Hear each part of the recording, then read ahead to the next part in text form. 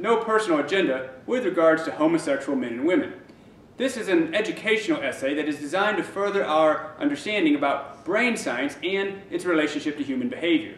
Now, most heterosexuals, myself included, feel some degree of disgust when we hear or even read the word homosexual. This feeling typically leads to rationalizations about why homosexuality is wrong, and an attempt to get others to agree with us. The conscious brain, you see, evolved to rationalize instinctual behavior that the subconscious brain does, not to logically analyze the universe for the purpose of discovering the truth. To utilize our newly evolved frontal lobes for the purpose of discovering what is real, we must slow down our initial judgments. The human brain has the unique ability to take a minute and think things through. We are then able to use some degree of deductive reasoning to get a hint at reality. So, let's try to do that now.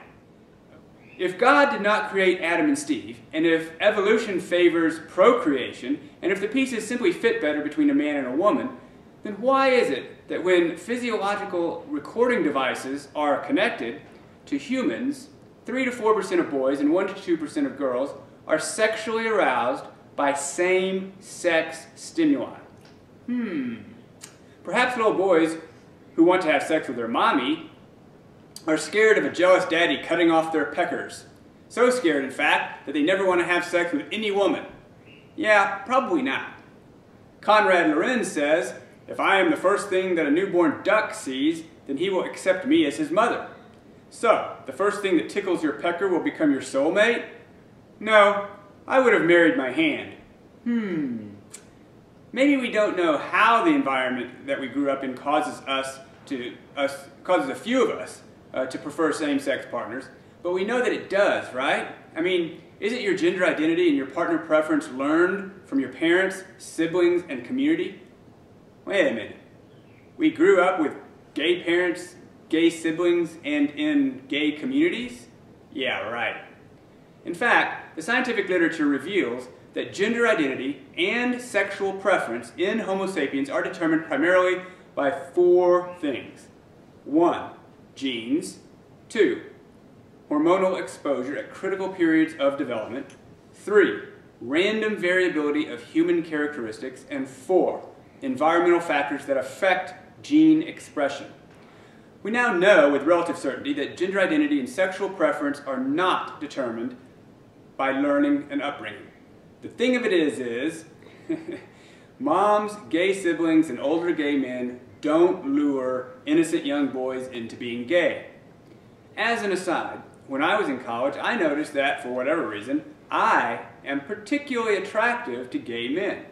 In an attempt to increase the amount of sex I was having, I thought to myself, hey, maybe I should try to be gay. Well, to my chagrin, this is when I realized that homosexuals are not faking it.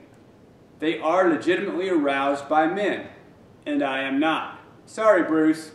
So back to the 4 things that are ideologically associated with homosexual behavior.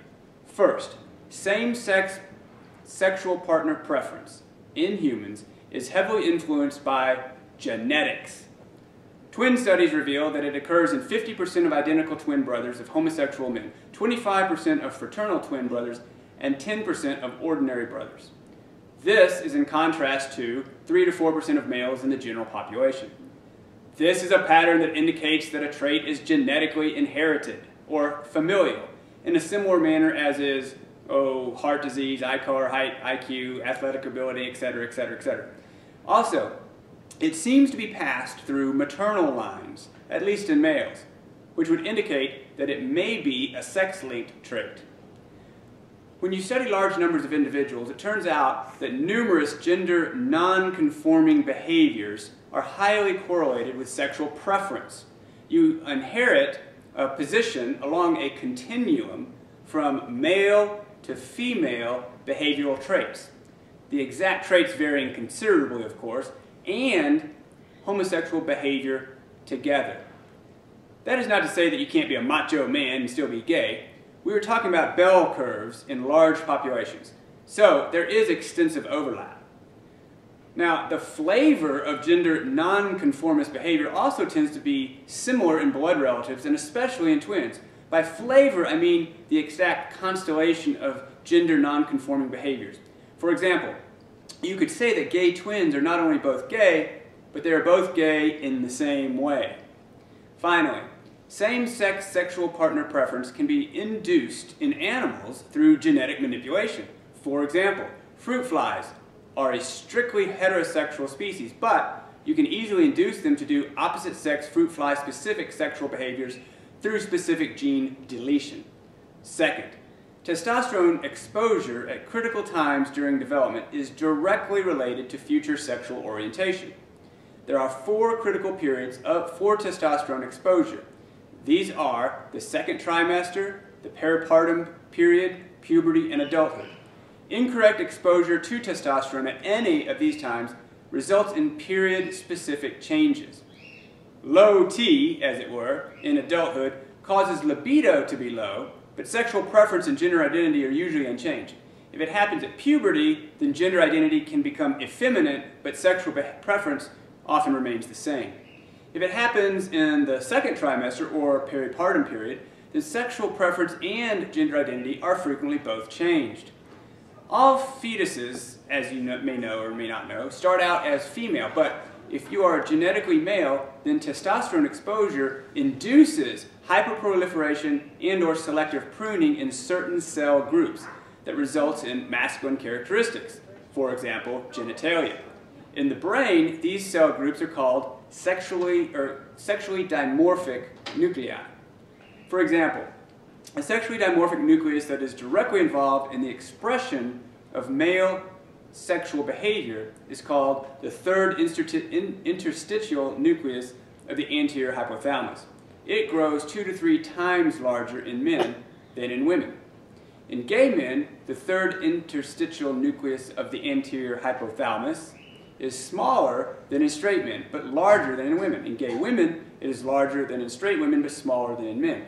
This shift towards the opposite sex is a frequent theme in neuroscience research into homosexual behavior. In the lab, mice and guinea pigs have been repeatedly under and overexposed to in utero testosterone at and not at critical periods, resulting in predictable changes in the size of their sexually dimorphic nuclei that correlate with changes in their sexual behavior. For example, you can easily induce male guinea pigs to wiggle their butts, called the lordosis reflex, at other males and be less aggressive and forage for food like a female. And you can easily induce females to mount other females and be more aggressive and forage for food like a male. In another species, rams, for example, male sheep, 8% are dedicated homosexuals, and they have the same reduced cell population in their sexually dimorphic nuclei as human male homosexuals do. Third, most human characteristics exhibit random variation along a bell-shaped curve. Thus, homosexuality may not only occur due to a specific disruption at a critical period for testosterone, it may result from an individual's random position at the far end of the bell curve of testosterone exposure at a critical period. For example, if there is a bell-shaped curve for masculine behavior, including sexual attraction to females, next to a bell-shaped curve for feminine behavior, including sexual attraction to males, and they cross over so that 20% have varying degrees of both behaviors, then some individuals might find themselves in a gray area. For those individuals, things that have a much weaker effect, such as imprinting or other random events, could tip the balance. Or they could randomly be at the really extreme end of the bell curve.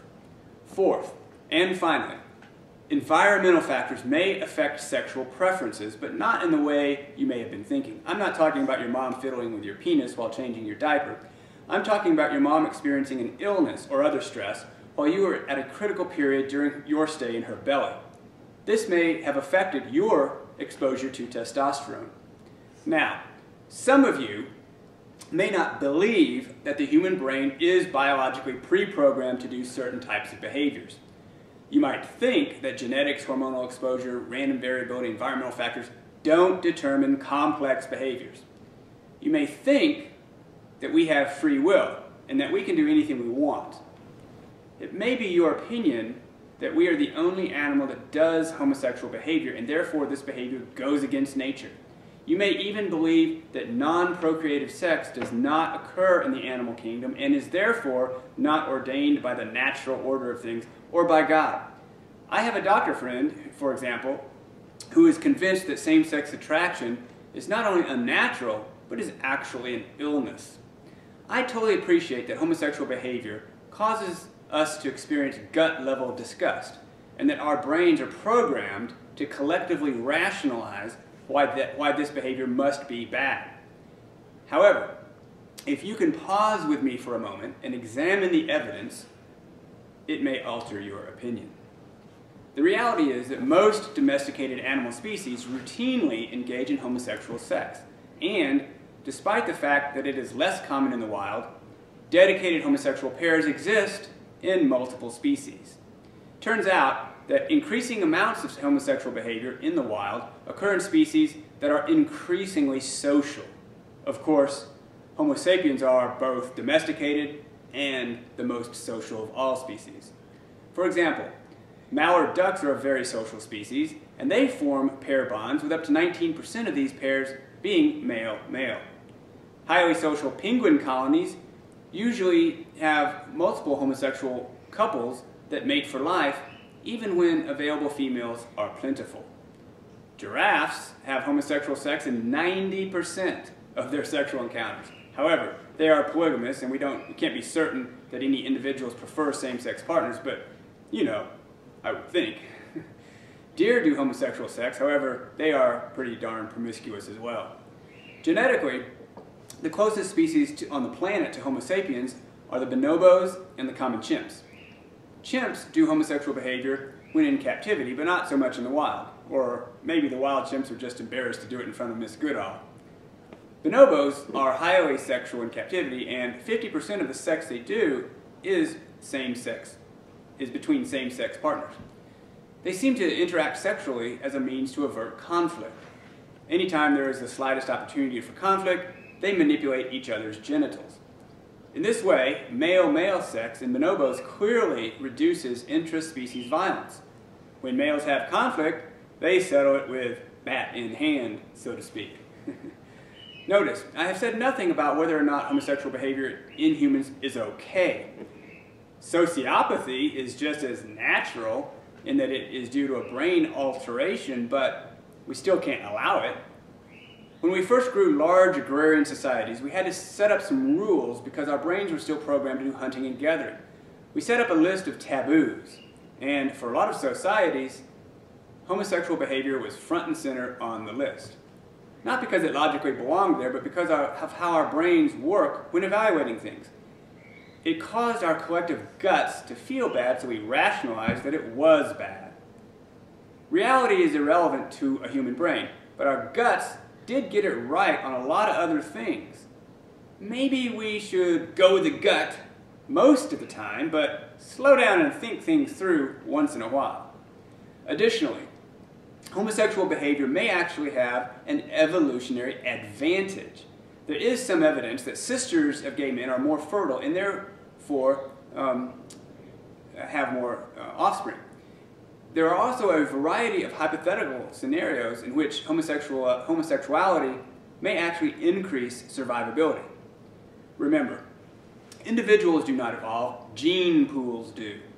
Male non-breeding individuals perform functions that increase herd survivability in many species.